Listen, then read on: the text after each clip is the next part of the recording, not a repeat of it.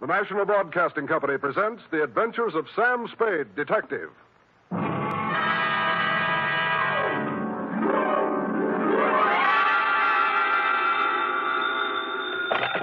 Spade Detective Agency. Hello, hello, hello. Sam?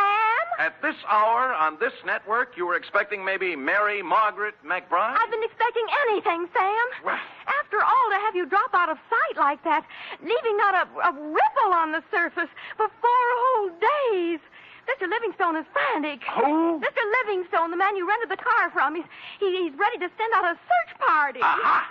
Sammy and Livingstone with a reverse twist. It's no joke, Sam. Nothing, huh? You have no right to worry me like this. It's not fair. Where are you? To the only spot on Earth as yet unvisited by the National Geographic Society, sweetheart, the Vale of Takaloma. And don't try to find it on a map because it isn't. Set yourself for my saga of a crook's tour of the hinterlands with just a touch of mysticism, which is why I call it the Rowdy Dowser caper. All right, Murgatroyd, these will do. Sam, where are you calling from? A tailor shop. I had to leave without my pants.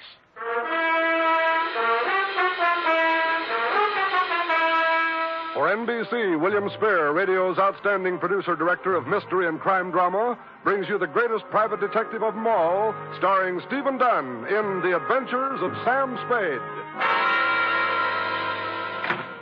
Dum-da-da-dum-dum-dum. When you and I were young. Effie. Sam? Who else? Are you decent? Decent? Well, you said you'd lost your pants, so... Oh! How do they look?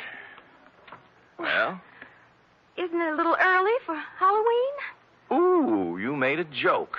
You ready, woman? As always, Sam. Date, fill it in. 2 Constable Ollie Shuttle, North Takaloma, California. From Samuel Spade, license number 1375596. Subject, the Rowdy Dowser caper. Dear Ollie, on Wednesday it was when I returned to my office of a fine spring morning to find a note lying on my desk like a big, juicy piece of cheese in a mousetrap. Quote, Mr. Spade, call North Takaloma 3, unquote. North Takaloma. Where have I... Long distance. North Takaloma 3. Yes, sir. One moment. Would you repeat the number, please? North Takaloma 3. North Takaloma 3. Nice diction. That is North Takaloma? I'm not kidding. Look it up, girl. Look it up. Yes, sir. North Takaloma 3. Well, she must have found it in the book because soon we had encouraging buzzes and clicks. 6 operators later, we had punched our way north to the farm at Slattery Flat. Then we knocked off for lunch, while Slim Slattery repaired the windmill that made the juice for the last lap. At 2:07 p.m., victory was in sight. Yeah? Sam, this is Operator Nyan for the 10th time. Oh, fine. How we doing, Millie? Sam, boy, I am actually ringing at North Takaloma 3. Oh, good girl.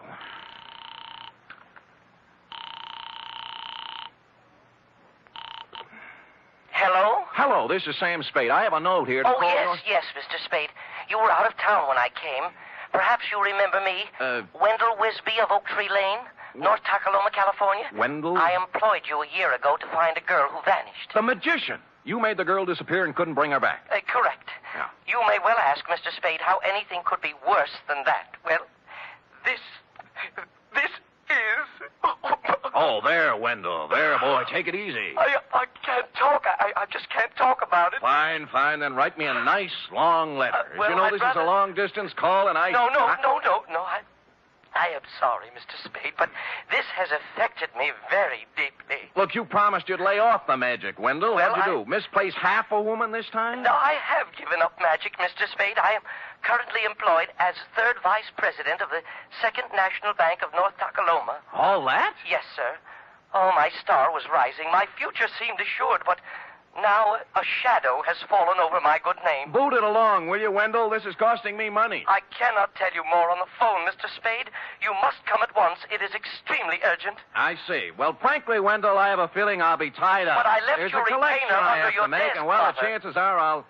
What was that? I just said there's $100 under your desk, Blotter, for a retainer. I left it when I came with the note. But if you have a collection to make, suppose Wendell, that is the collection. And so it befell that shortly before lunch on the following day, I guided my rented hack across the ford at Clobber Creek, up the high road through Possum Notch, and down into the Vale of Takaloma, where I muscled my way through a flock of geese in the main street and tied up before the imposing stone facade of the Second National Bank. Inside, sitting in front of the door marked Urban Root President, sat a secretary whose facade looked colder and even more imposing than the bank's. She was shriveling one of the customers, a meek little milquetoast in a salt and pepper soup. But as I informed you, my good man, President Root is extremely tied up at the moment. Oh, I'm quite aware of that, miss. I wouldn't bother him for the world, but you see, No, I don't see. And since you refused to state the nature of your business... Did I refuse? You most certainly did. Oh, dear me, I didn't mean to refuse anything. It's just that, well, it's sort of personal, and may I go in? You may sit down until I tell you to go in. Is that clear? Yes, ma'am, yes, I understand. I don't mind waiting. Don't mind at all. And now you, sir. What do you want? I have an appointment with Wendell Wisby. Mr. Wisby is in conference with the President Root. Thanks. If you'll sit down, I'll... just a minute, sir. Just a minute. And you must understand, President Root, this is a matter of family honor. Yes. I shall... Oh, Hi, Wendell. Mr. Spade. Now, sorry I couldn't get here sooner, but it's a long haul. Well, Mr. Spade is a friend of mine, President Root, from my salad days as a magician. A very competent detective, I might add. Well, thank you, Wendell. Yeah, I see. We are indeed fortunate to have him with us in this matter. Good, good. Please sit down, Mr. Spade. Thanks. You are aware, Mr. Spade, this matter is to be held in strictest confidence. Word must be kept from the depositors at all cost until... But remember, President Root, remember the code of the Wisbys. Should worst come to worst, I shall make good. I shall make good if it takes me... I understand, Wisby. I understand. Well, mind if I admit I don't? What is it, Wendell? Snatcher. Snatch whom? Uncle Purse. Our former cashier, Mr. Spade. Purse Snatcher. Wisby's uncle. Purse Snatcher. What about him? Everything. He has disappeared. Absconded. That is a harsh word, President Root.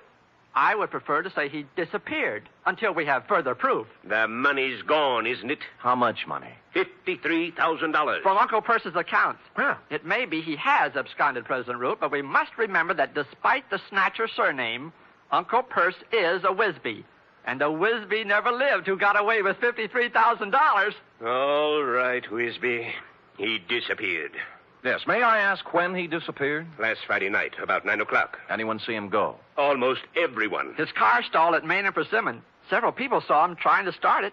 He was acting very strangely. Oh, how was that, Wendell?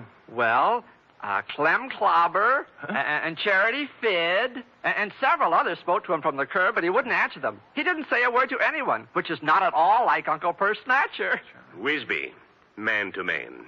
Would you feel sociable with a satchel full of stolen money on the seat beside you? Well, there you have a point, President Root. I can't blame you for the way you feel, President Root, but I must continue to believe the best of Uncle Purse until Mr. Spade discovers the worst. Oh. And in that dismal eventuality, please know I intend to pay off the $53,000 plus interest on the installment plan. $5.37 per week for 48 years. Oh. You have my word on it, sir. The word of a Wisby.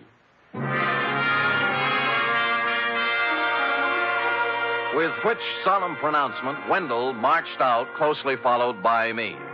Salt and Pepper Suit Milquetoast was still fingering his hat brim, looking hopefully at Miss Icewater for the sign. At Wendell's suggestion, I hustled out to the Snatcher homestead for a word with Perce's wife, a timid little woman with her heart in her eyes, known from one end of the valley to the other as Aunt Wistful. I can hardly think straight these days, Mr. Spade. So full of puzzlement this thing has left me. Of course, Aunt Wistful. Have another dipper of cider, Mr. Spade. Oh, Get down, not you. No, thanks, Aunt Wistful. Purse wasn't himself since the well run dry. We had a passel of dry winters here in the valley, you know, but never for this as the well run dry. First didn't know which way to turn. The pipe end's 2 miles down the road. Couldn't afford to bring it in here. I see. He took to muttering to himself, saying strange things. Coming home from his work at the bank with a frown on his face. Stayed there all evening. What do you mean, strange things? Oh, I don't recollect very well. He brought a law book home one night, though, and out of a clear sky, he says to me, "Wistful, honey, do you know the punishment for embezzlement is 5 to 10 years in prison?" I asked what he meant by that, and he said he thought it might be a good thing for a banker to know. Well, he had something there. It was the night after that. He come home all cheerful. Said he thought he'd figured a way out. Found a fellow to help him. Get down. I had no idea what Perce was thinking. What fella? Urban Root, I suppose. Oh. It's Urban's bank he was fixing to steal from. But then I got word from my sister ailing over to Fogarty Grove, so Thursday I left, and when I got back Saturday, he'd gone. Did he take his things? Mostly. Funny. He did one strange thing for this time of year. He left his corn teeth behind. Corn teeth, huh? A spare pair of store teeth for corn on the cob. Oh. Perce will miss him now with summer coming on. Yes, he will. Bless him. You know, ever since spring, I've been after Perce to spade up my flower bed by the window. He did it before he left, now that there's no water to grow things with. I loved him so much, Mr. Spade. Isn't this awful way for marriage to end? Get down!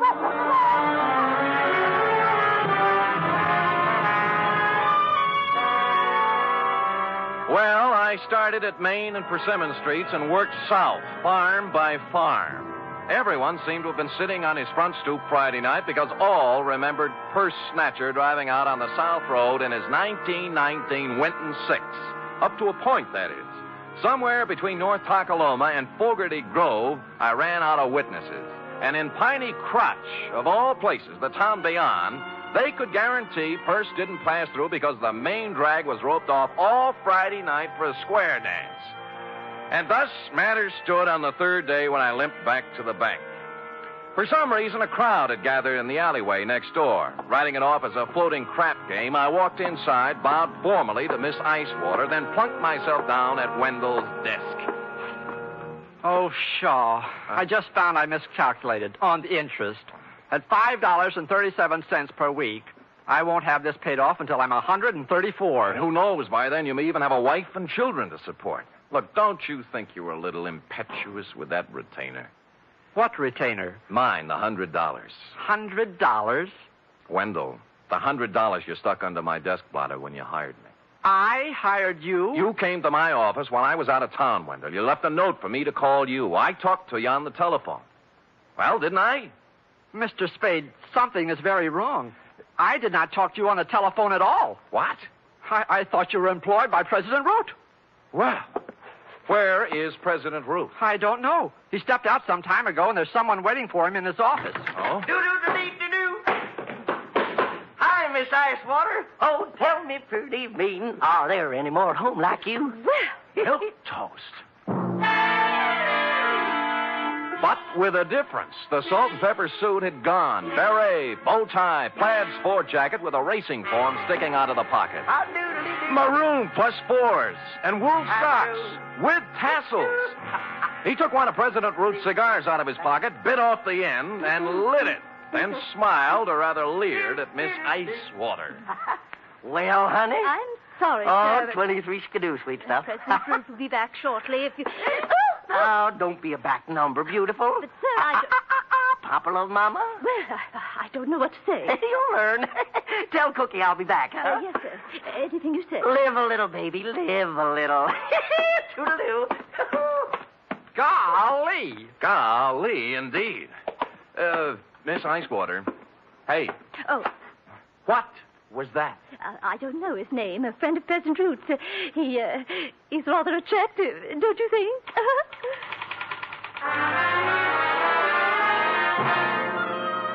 Only now, as I went outside in his wake, did I see what had caused the crowd in the alleyway. The first sport model convertible in Tolokema Valley since Wally Reed came through on location. And the first pink one I'd ever seen. Pondering the new milk toast, I walked into the drugstore, found a phone book, and checked all 25 names. North Takaloma 3 belonged to the Atomic Auto Courts and Restaurant. Charity Fid, proprietress. She was riding herd on a griddle full of lamb chops when I pulled up at the counter. How's that again, Sonny? Short, you say? Short. And scalped on top with a fringe of hair like so? Yeah, and a wicked leer in his eye. That's my man. Well, he wasn't wearing no barrack hat nor plaid coat when I seen him. Salt and pepper suit it was. Yeah, I know. Who is he? Well, he didn't register, but they say he's Dowser. Dowser. Don't know his first name, do you? Nope. Now, where he come from? Stayed in room 6 till 2 days ago. Ain't seen him around since. When did he come here? Let me see now. Codfish ball. Beg pardon? Oh, that'd be Friday night, late. And the funny thing now, think of it, he'd come afoot. Not by the road from Fogarty Grove, mind you, but by the trail over the ridge. Oh, where does it go to, Aunt Charity? Winds up the old clobber place, Bandon now. Oh, thanks. I'll be back. You'll be nothing. You just sit right down where you are and you wrap yourself around this. Ain't no growing boy going hiking over the ridge without supper. Clean it up now, every scrap. Yes, Ma.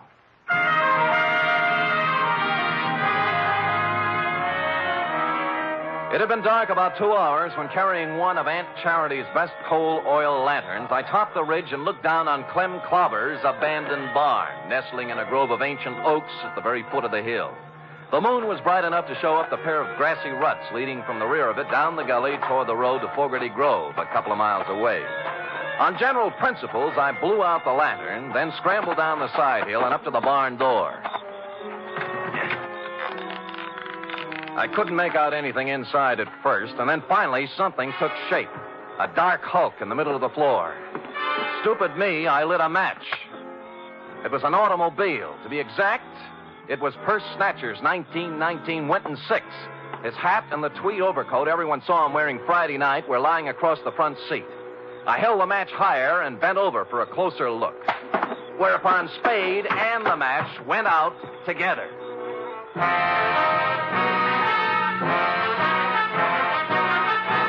You are listening to the weekly adventure of radio's most famous detective, Sam Spade.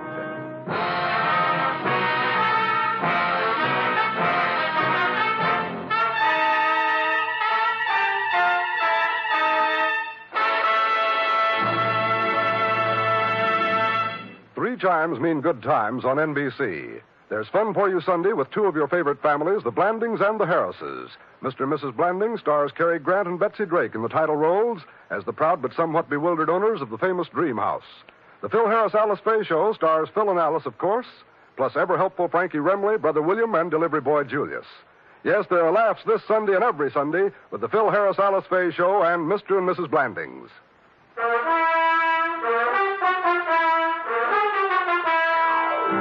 And now, back to the Rowdy Dowser caper, tonight's adventure with Sam Spade.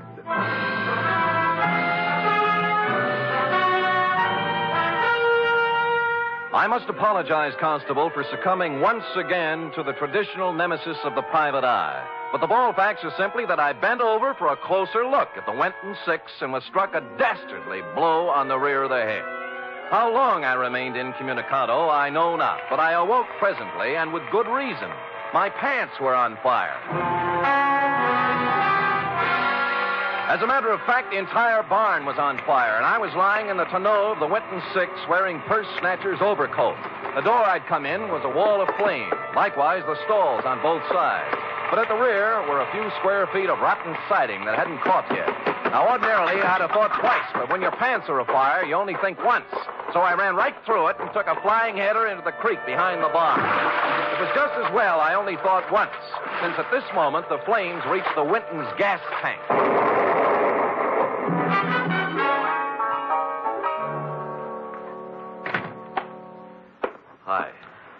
laws almighty. What have you been up to, boy? Smoking corn silk behind Clobber's barn. Match got away from me. Well, stay right there till I find my goose grease. No. Later, Aunt Charity. How about the key to 6? The Dowser fella? Yeah. Won't need no key, son. No door open? If he left it open, he's in there now. Barrett hat, plaid coat, and a 25-cent cigar. Help yourself.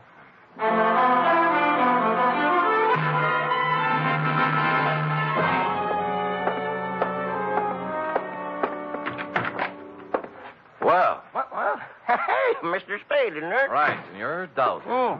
Dowser? Isn't it? Yes. Yeah, that's right, Dowser. Hey, you can call me Alonzo. Sit down. No, I'll stand. Oh? You're lucky you caught me. I was Just leaving, so I see. I was detained, as you probably know, over at Clobber's barn. Detained? Okay, Dowser. We'll let that do for the preliminaries. Now, why'd you just try to kill me? Kill you? Well, good heavens, man, I did not get careless at a weenie bake, Dowser. I just woke up in the middle of a 3-alarm fire, and I don't like it. As a matter of fact, I'm a little burned up, to use the phrase loosely, and I just might kick your teeth in. Now, believe me, I haven't been near Clobber's barn since Friday. I had nothing to do with whatever happened. Sure, and you had nothing to do with a $100 retainer in the phone call from Wendell Wisby. Well, as a matter of fact, You figured with a curious city fellow like me on the premises, urban root might shake down easier. Bigger apples from the same old tree, right? Yeah. All I did was negotiate a personal loan. Drop it, will you? Root had his hand on the till at the bank. A big hand, $53,000 worth, and Snatcher found out about it. What about you? How'd you get into the act? The loan. The shakedown. Where's Uncle Purse, Alonzo? Out of town somewhere, I suppose. He... look, I can't tell you, Mr. Spade. Purse got as far as the road to Clem Clobber's barn last Friday night. Or did he? No, he didn't get that far. You know, I'd begun to suspect as much. How far did he get? I'm sorry, I can't tell you any more. Root killed him, didn't he? No. You saw let him. me go. How come? I don't know anymore. Please. Come on, let's have it, Dowser. What'd he do with the body? Root wore the coat and drove Purse's car out of town so everyone would see him. Now, where's the body? Let me go. Let me go. Dowser!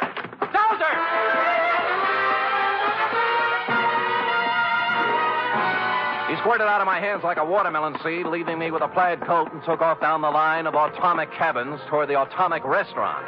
A nice high-knee action for a little guy, and what with my burns and contusions, I'm forced to admit he was widening the gap between us when he rounded the corner of the atomic restaurant, making possibly the gravest error of his career. Aunt Charity was rounding the same corner, coming the other way with an armload of wood.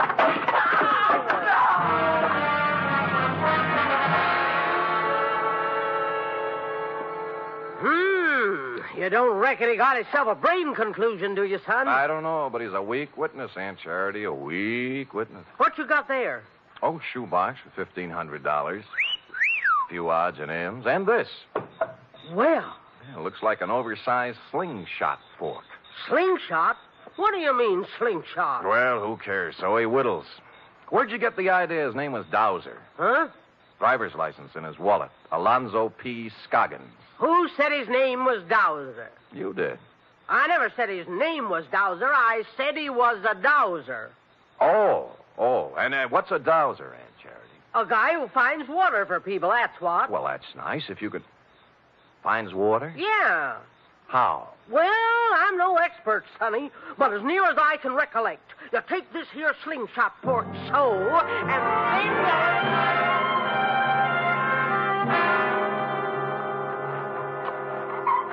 Mr. Spade, I can't go through with it. Get hold of yourself, Wendell. Remember the code of the Wisby. But this sinister revelation has virtually prostrated me, Mr. Spade. And you must remember it is now over a year since my salad days as a magician. Tut, Wendell. Stout fella, stiff upper. And further, even at the peak of my career, I was only sketchily acquainted with the field of dowsery. Hold it. There they are. Aunt Wistful is sitting on the back porch with President Root. Mr. Spade, The code of the Wisbys, Wendell? Yes, sir. Let's go.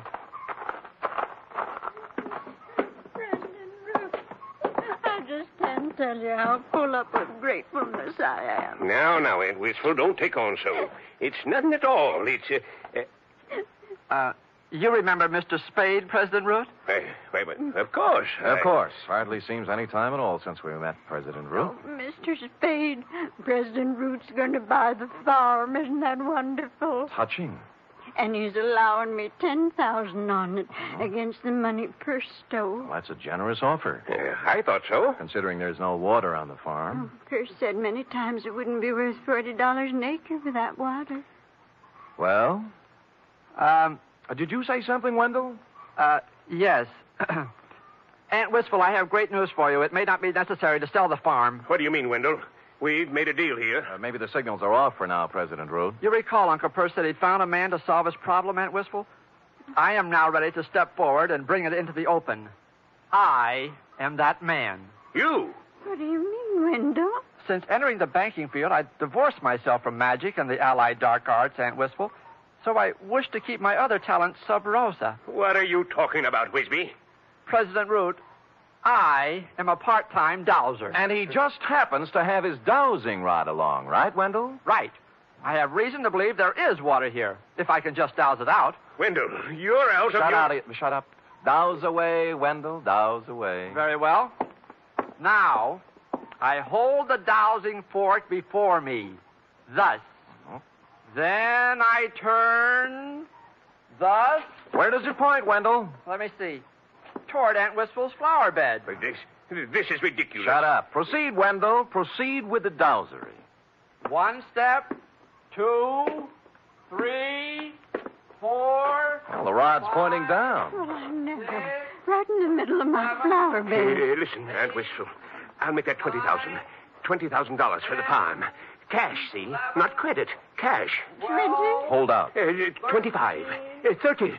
Right here is where we dig. 35. 35,000. But it's already been dug up. Looks as if Uncle Perce had dug a hole and then filled it back up. Last Friday night, just before 9 o'clock, right, President Root? No. You came down for a showdown on those shortages he turned up. Found him digging the well here and got a better idea. Please, no. I've talked to the guy who saw you do it, Root. All right. I killed him. He's right here. Yes, he's right here.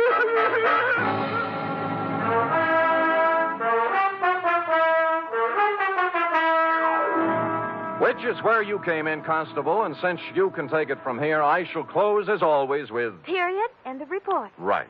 Another triumph, Sam. Another new sphere of effort. No field is safe from my talent, sweetheart. You will please preserve it for posterity during the following 15-second announcement. Scoot. Scoot.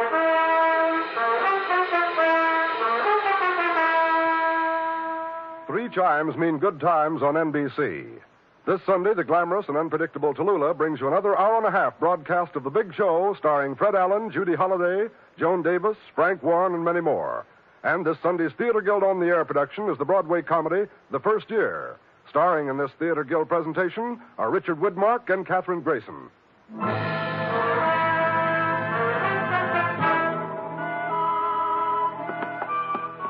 Here it is, Sam. Ah, efficient girl. Yeah? Yeah, Millie, this is Sam, boy. What's up? Oh? Thanks, Millie. Well, what is it, Sam? They just relayed a message from Fogarty Grove, F. Wendell is being installed as second vice president tomorrow night at the Moose Hall. Oh? He wants me to come. Oh! And bring a girl. Are you game, little one? Well, that's one way to get the report to Constable Ollie Shuttle. I'll do it, Sam. Good girl. Pack up an emergency ration of sorghum and hominy grits. I'll pull up at your doorstep in the morning at 8 o'clock. Well, I'll wear my sunbonnet and Mother Hubbard. Oh, good night, Sam. Good night, sweetheart.